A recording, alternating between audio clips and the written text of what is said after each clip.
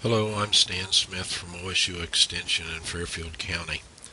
As we progress with our pesticide recertifications today, we're going to deviate a little bit from what we've historically done and take a little bit of a look at some fertilization issues, more specifically hazardous algae blooms.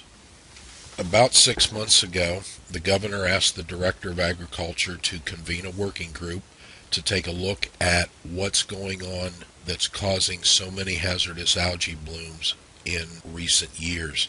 And of course, you've all heard about Grand Lake St. Mary's and also the issues up on Lake Erie.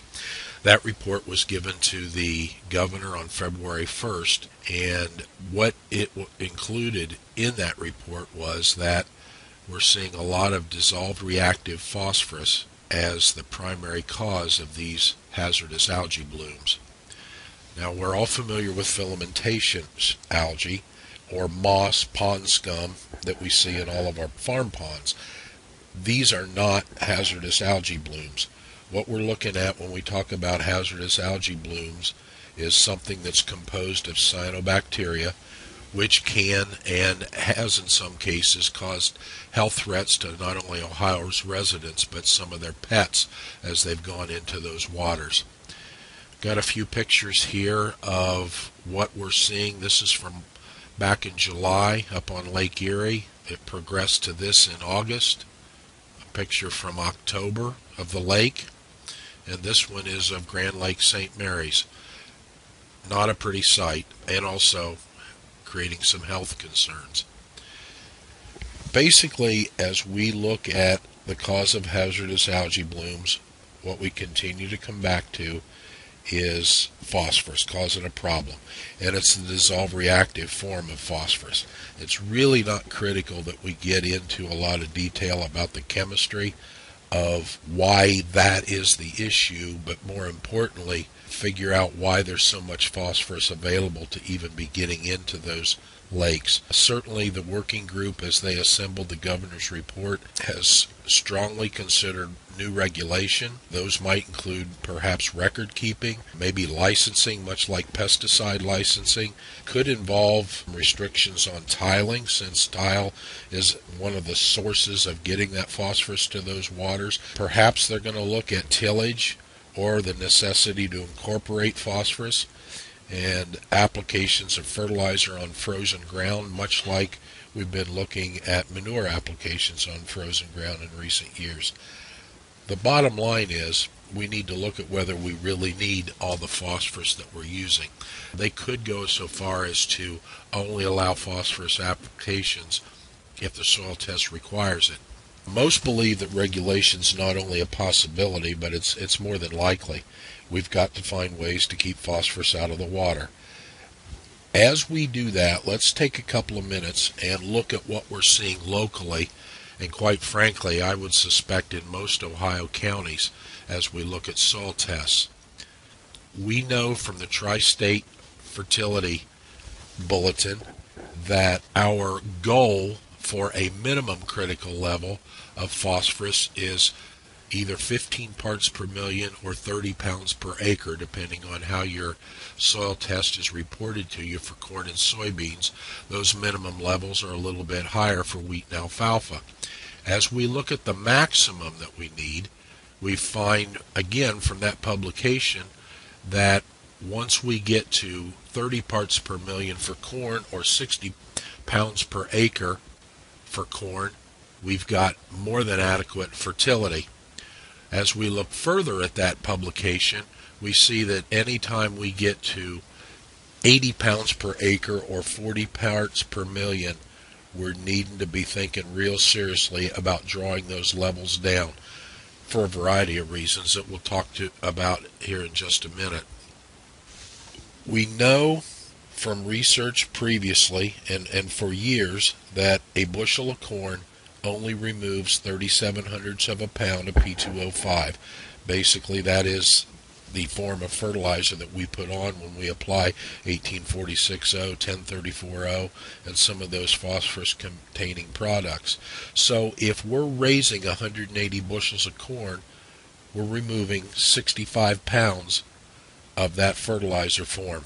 If we're raising 50 bushels of soybeans and taking them off the farm, we're removing 40 pounds of P2O5. So if we looked at a situation where we were going to fertilize for 2 years of crops in a corn-soybean rotation, we'd only be removing 105 pounds of P2O5, less than 250 pounds of 1846O for a 2-year requirement. Back to what we said earlier, the Tri-State Fertilizer publication says that the minimum critical level is 30 pounds per acre or 15 parts per million. We know that it takes 10 pounds of P2O5 to raise that soil test reading 1 pound, or 20 pounds to raise it 1 part per million.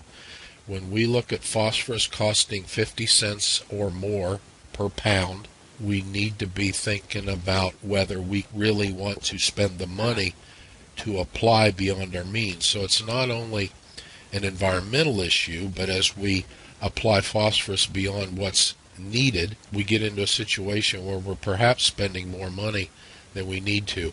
Let's take a peek at the soil tests in Fairfield County and see what they're averaging. 155 tests over the last couple of years. The average phosphorus level in our soils here is 98 pounds per acre. Critical minimum level is 30. Once we get beyond 60, we've got more than enough. We get to 80, and the Tri-State guide tells us to begin to draw it down. Just to see where we've come from, I looked back at our soil tests in 1990, and we summarized over 400 of them then, and we saw that we had 88 pounds per acre as our average reading on agricultural fields. Not significantly different in the last 20 some odd years, but continuing to keep more phosphorus in our soils than what's needed. More importantly, as we look at where we got that average number of 98 pounds, I think it's interesting to note that 45 of the 155, nearly 30%, had a reading of over 100. 19 of them had a reading of over 200.